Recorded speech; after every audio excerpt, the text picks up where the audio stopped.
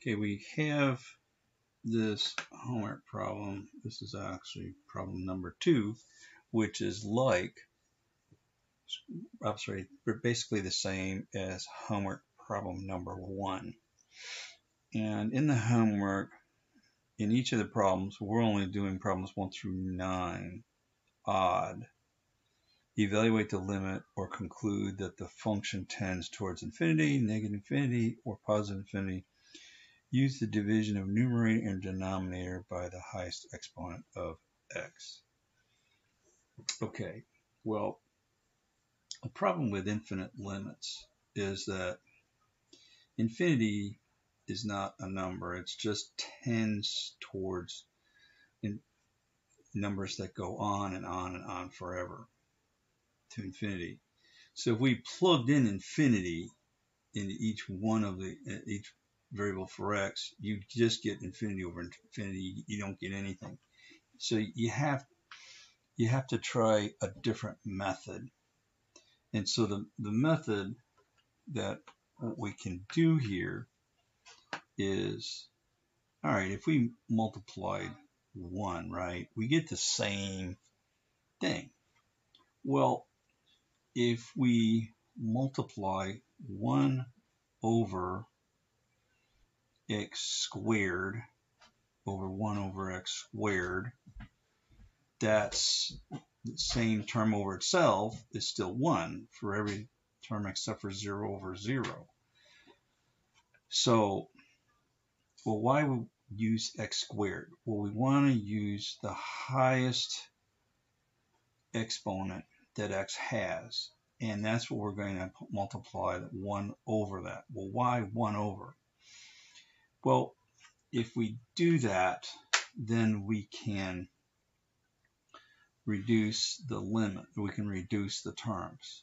So this will be, and each time, each step, you have to write this limit of x tends towards infinity.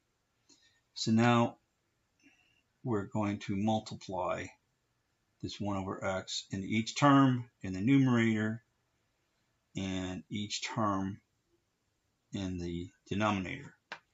So we get 2x squared over 1 times 1 over x squared plus 3x over 1 times 1 over x squared plus 4 over 1 times 1 over x squared over, now we're going to do the denominator, 1 over x squared times 1 over x squared, or minus 2x over 1 times 1 over x squared plus 3 over 1 times 1 over x squared. Okay. So, I mean, you don't have, I'm just showing this that what you have here now is the limit as x approaches infinity. You've got 2x squared over x squared. So this is 2x squared times 1 is 2x squared, and 1 times x squared is x squared, plus 3x over x squared plus 4 over x squared, and that's over x squared times 1 is x squared over x squared times 1 is x squared, and 1 times x squared is x squared, minus 2x over x squared plus 3 over x squared. Okay, now here we will we'll reduce, simplify. So the x squares over x squared, that's 1, they cancel. And so we get the limit as x approaches infinity, 2 plus, and then here the x we get 3 over x plus 4 over x squared. Over here, the x squares, they go to 1.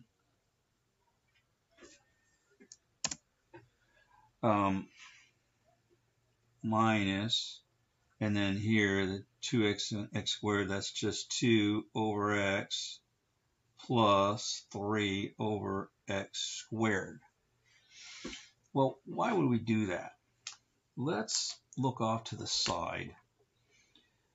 As fractions, as you increase the denominator, well, here you have 1 over 1, that's just 1.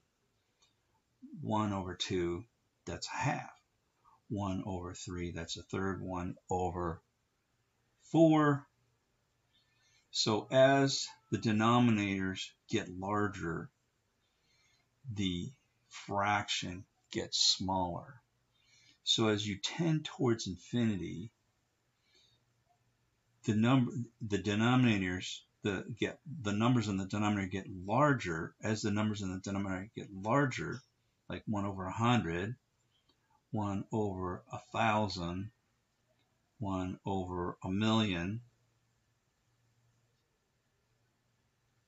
and so on, the number gets smaller and smaller, the fraction gets smaller and smaller and smaller, and it tends towards 0. So what we do here is, all right, you can say limit as x tends to infinity for 2 plus, so now we're going to put the limit on each one of these. The limit is x tends towards infinity for 3 over x plus the limit as x tends towards infinity for 4 over x squared. And then now we're going to do the denominator. The limit as x tends towards infinity for 1 minus the limit as x tends towards infinity for 2 over x plus the limit as x tends towards infinity for 3 over x squared. Okay, so for this limit, since there's no variable, that's just 2.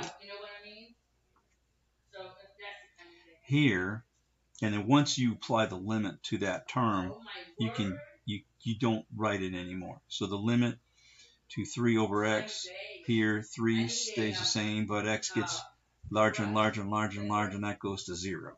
So that's plus 0. And then here, that also is 0. So now the denominator, limit tends towards infinity for a constant, that's still just 1, minus the limit of 2 over x, the denominator gets larger and larger and larger, the fraction gets smaller and smaller and smaller, tends towards 0.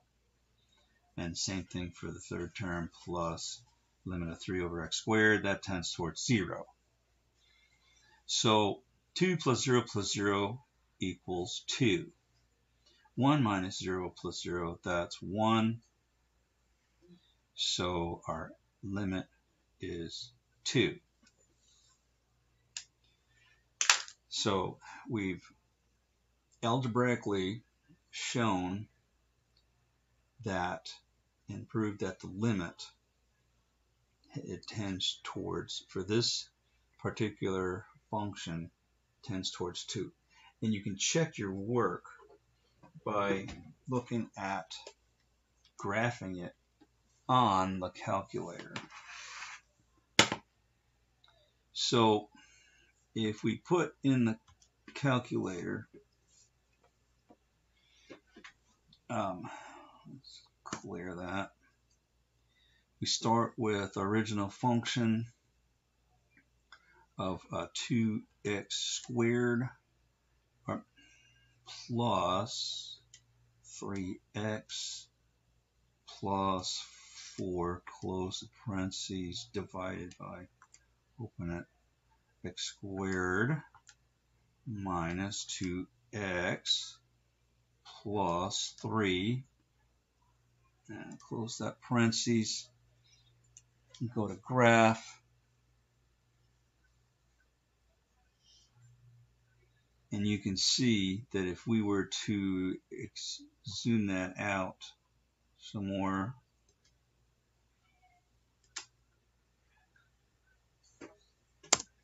that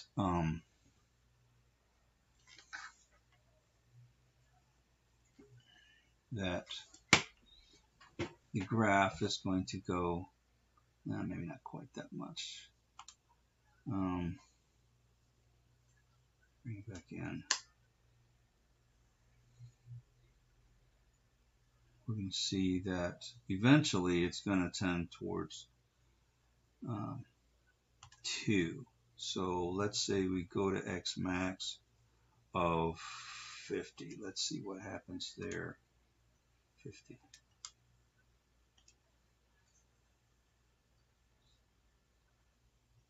And it gets lower and lower and lower. Eventually it's going to get to 2.